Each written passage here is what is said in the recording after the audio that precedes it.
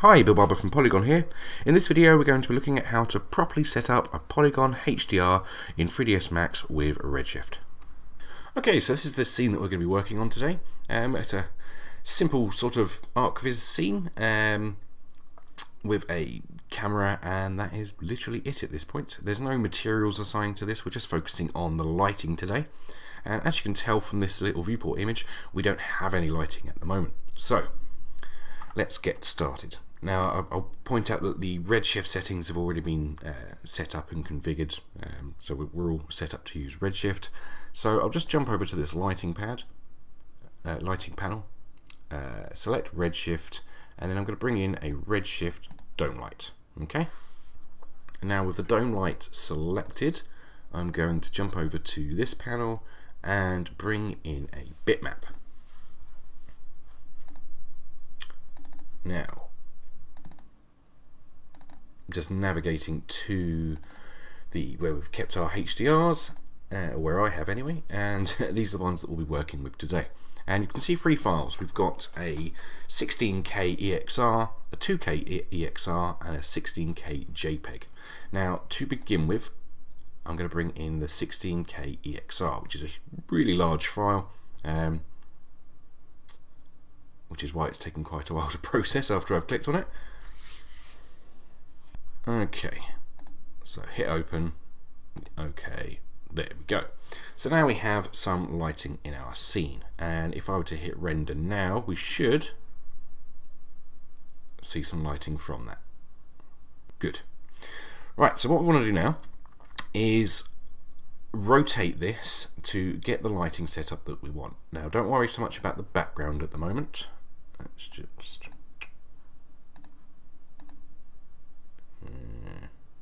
there we go. So I'm going to rotate this to just about there, just because I've experimented with this before, and that's a nice place for it.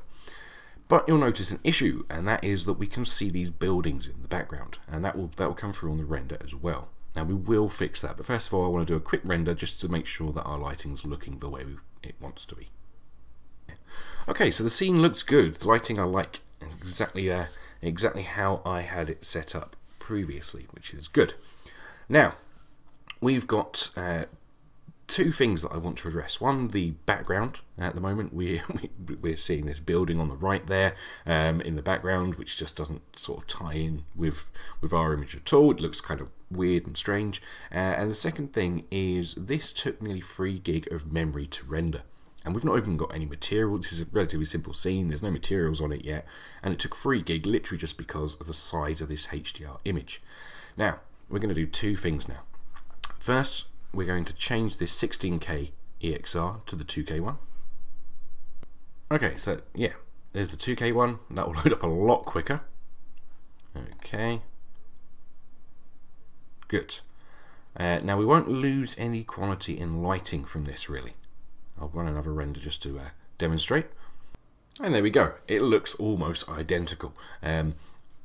One thing I will say though is you'll notice how the background isn't quite as high quality. It's kind of, you can see the pixels as it were. It's a bit blurry, but the actual lighting in our scene looked pretty much identical. And instead of using over 2 gig of memory to render this, it was more at the 350 meg.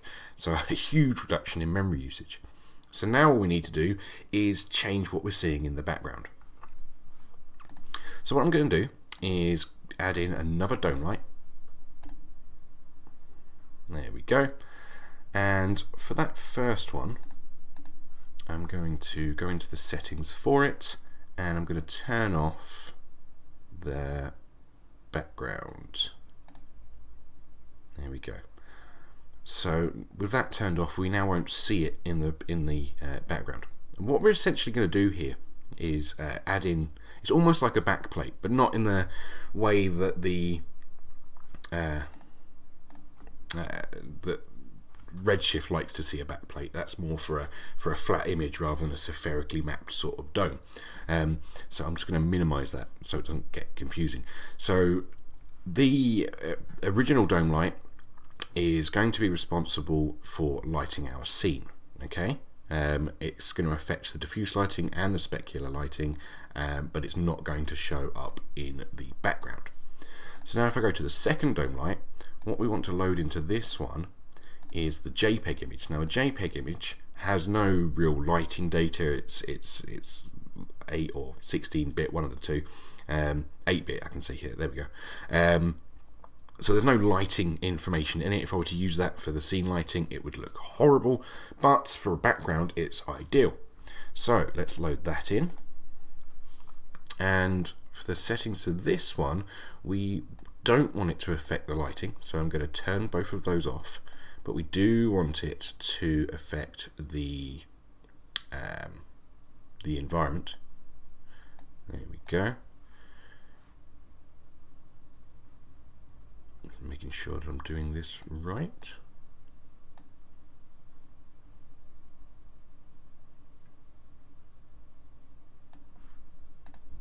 Just going to turn this one off for a second, so we're just seeing this one. There we go. So now what we want to do is rotate this into a place that looks good for the background, but while still being fairly close to our original rotation, because we don't want any objects that are in the background or the sky in general not to match the lighting in our scene. So that's about where we had it on the original one. So I'm just going to rotate that way a little, and then rotate it along the local axis down that way a bit. So we've just got sky, but it's still quite closely matched to the original rotation. So now if I jump over to this one and turn it back on, I'm not expecting to see it there. I'm wondering if I've missed a setting.